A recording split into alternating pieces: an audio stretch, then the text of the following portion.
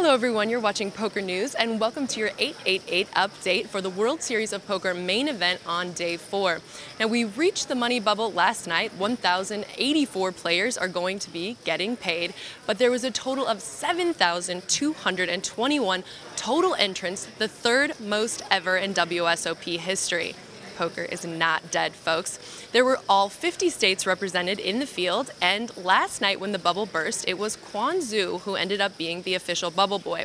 He ran a rough bluff into Davide Katai, who had a full house, and we were in the money.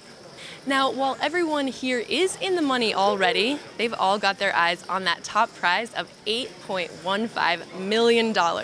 And there's a lot of great players still left in the field, including some players we've already seen at a November 9. We've got Thomas Canuli, as well as Michael Ruane, and several others.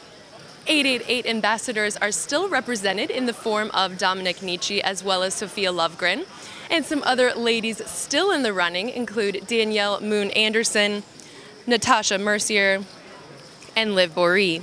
Just a quick glance around the Rio and I spotted Charlie Carroll, Neil Farrell, Connor Drynan, Timothy Adams, and Christoph Vogelsang. There's going to be tons of action today and, of course, in the next few days as we crown our champion. So you guys don't want to click away. You can follow all the action with us right here on PokerNews.com.